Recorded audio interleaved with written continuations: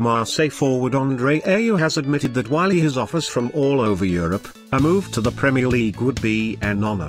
The 25-year-old Ghana international is a free agent in the summer, and has been heavily linked with a host of English clubs including Swansea, Newcastle, Arsenal and Everton. He has spent his entire professional career with Marseille, and while he would leave with a heavy heart, he says England would be his destination of choice. Andre Ayew has scored 7 goals in 23 games for Marseille this season.